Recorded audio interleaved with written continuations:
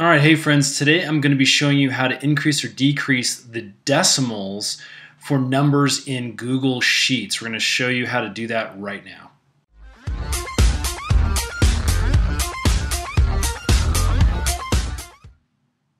All right, this is actually a very simple process to do.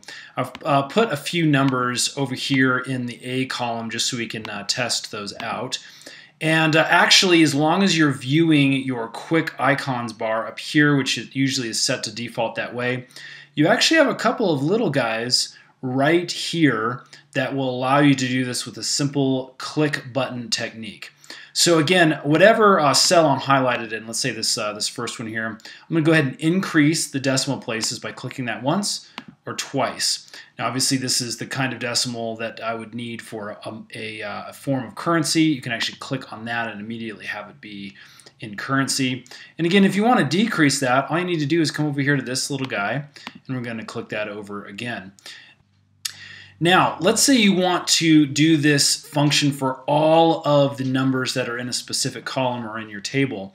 What you can do is actually click on the column indicator, the column identifier up here, and then come over and actually select those again. So again, if you're going over, we can do that. You can do obviously up to quite a few decimal points here, and it will do those for the entire column.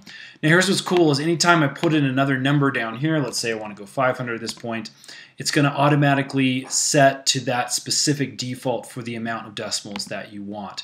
Again, if you want to decrease those, you can just come up here and hit that button. All right, friends, again, that is the very quick way of just increasing or decreasing the amount of decimal places that you'd like to use for your spreadsheet. Hope that's helped. If it has, would you hit that thumbs up button for us? It helps us make more great videos. And subscribe. We got a lot more Google Sheet tutorials that are coming up real soon. Thanks for watching.